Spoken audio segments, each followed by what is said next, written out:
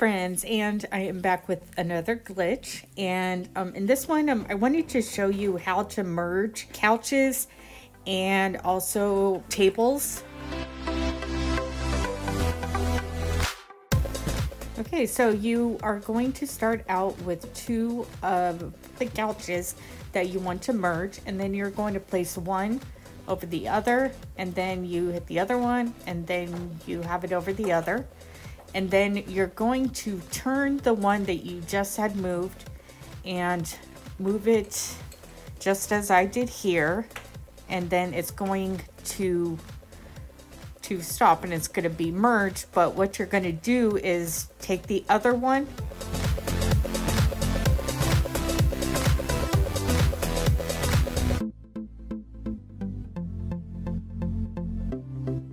and when you move the couch, do not hit the green check. Immediately hit the third object in the room.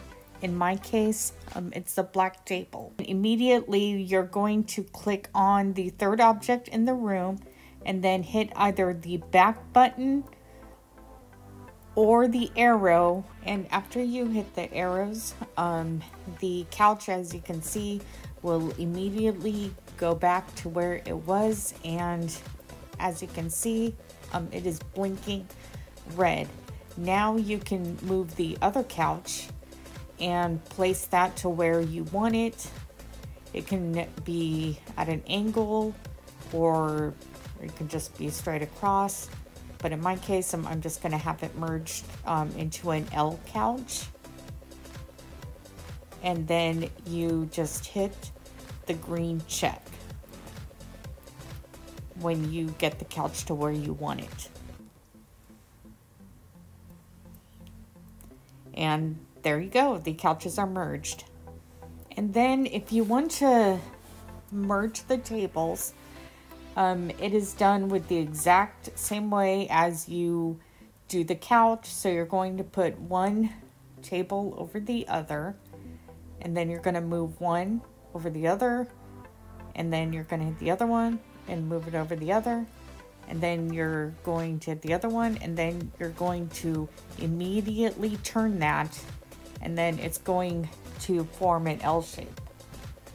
Now what you're going to do is take the couch the table that you did not move, and you're going to immediately hit the third object in the room, and then you're going to click the arrows.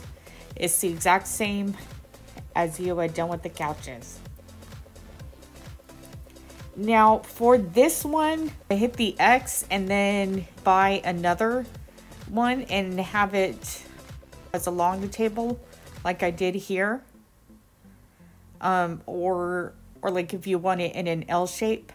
Now this glitch for the tables, as far as I know, it only works on the 1x2s and on the 1x3s. Now on the chalet tables, I'm following the same process. Only I am going to merge the cafe tables underneath.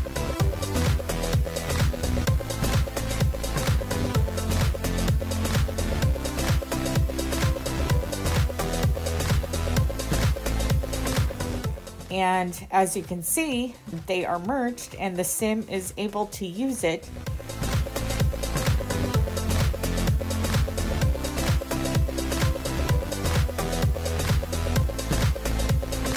So that is how you merge the couches, the tables. I hope you all enjoyed.